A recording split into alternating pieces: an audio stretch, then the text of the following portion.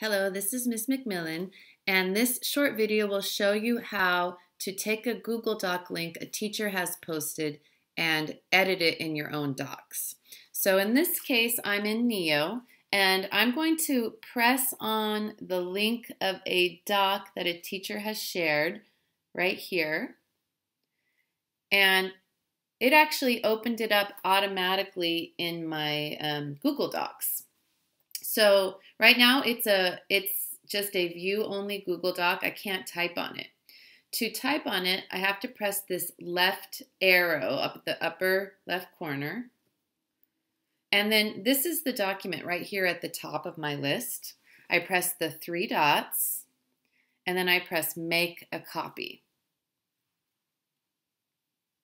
Here I am, and on this one I can type. So all I have to do is press that pen or pencil in the lower right.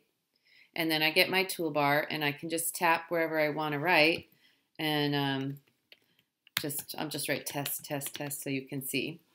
And then when I'm done with it, I press the left, on the left corner, there's a check mark.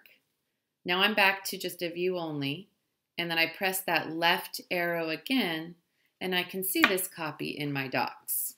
Okay, that's it for this video. Thanks for watching.